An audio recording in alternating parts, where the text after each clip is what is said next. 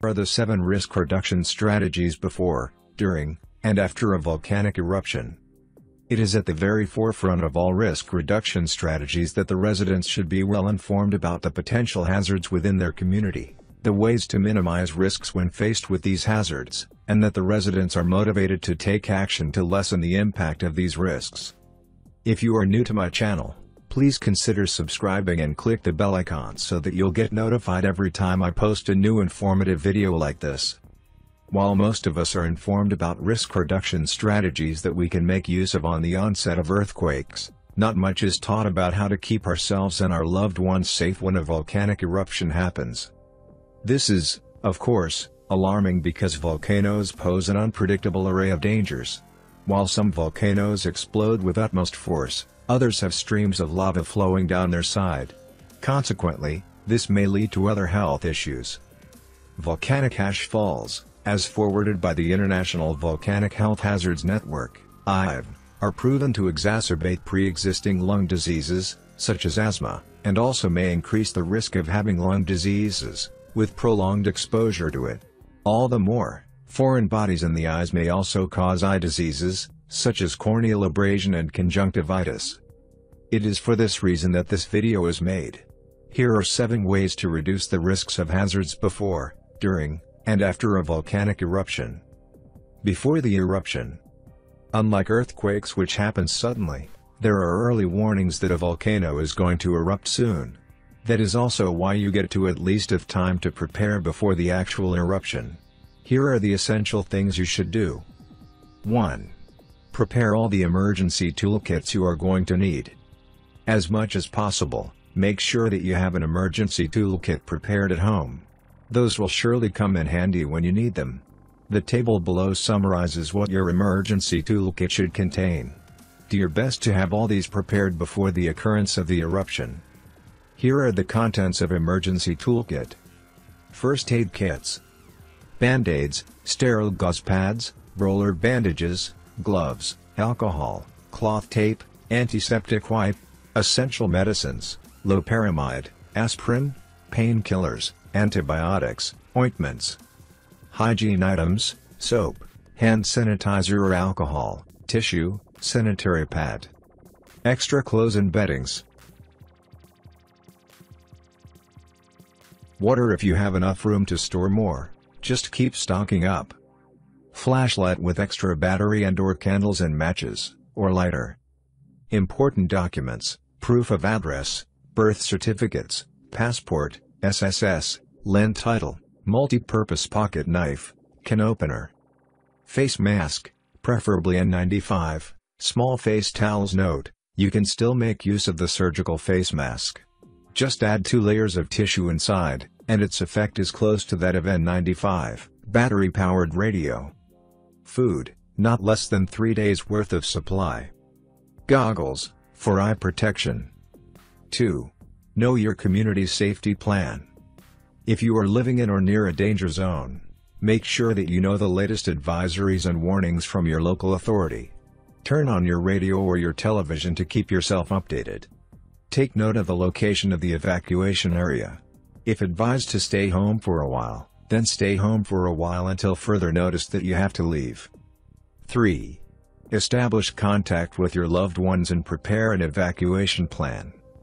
Establish contact with your family members, informing them about your exact location and exact details of what is happening near you. Depending on its weight, ashes can collapse a roof and also can block airways, making it difficult for you to breathe. As such, during volcanic unrest, it is never advisable to stay at home for too long. And so, after establishing contact, immediately discuss arrangements and/or assign responsibilities to your loved ones to make the most out of the limited time you have as you proceed to the evacuation site. During the eruption. 4.1 If you are outdoors during the eruption, stay out of restricted zones. If you are outdoors during the eruption, do your best to stay out of restricted zones. Mud flows and lava flows are more than likely to pass in low-lying areas, so avoid low-lying areas. As much as possible, settle for higher grounds too. Cover your mouth with a handkerchief or any cloth as you seek for help to prevent yourself from inhaling ashes. 4.2. If you are indoors during the eruption, close all your windows and doors. If it is the case that you are at home during the eruption, immediately close all your doors and windows to prevent ashes from getting inside. After which, turn on your radio or television, and take heed of further instructions from authorities. The National Geographic also notes that you must immediately change your clothes into long-sleeved shirts and long pants. Ashes, rocks, and other debris could fall from any direction. Minimize its potential impacts on your skin by wearing those. 5. Follow the evacuation orders issued by the authority. If the authorities tell you to leave your home, leave immediately and go to the evacuation site. Follow their instructions. It may seem safe to stay at home and it may be hard to leave all your belongings behind, but doing so could be very dangerous and risky.